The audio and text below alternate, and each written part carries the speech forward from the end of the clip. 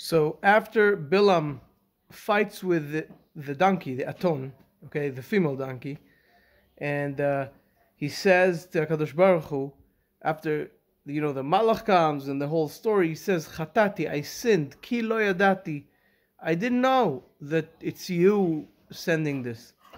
And the Shla Kadosh, the holy Shla, says something beautiful. He says that sometimes you just have to take responsibility for your actions. And even though you didn't know, Kadosh Baruch Hu gave you the sechel, the mind, to actually process this and understand it on your own. Sometimes it's your responsibility, it's our responsibility to process things and to understand and on our own, and to get it on our own without him telling us, if he gives us enough clues, okay? And that is the expectation of HaKadosh Baruch Hu. He expects Bil'am to understand on his own. How do you say? Use your seichel, as we call it. Use your mind in order to get it.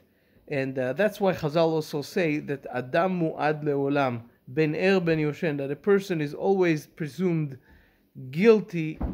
I don't know if mu'ad is guilty, but mu'ad is like he's doomed to bring trouble. Okay, is always in that position. Ben ben yoshen, whether he's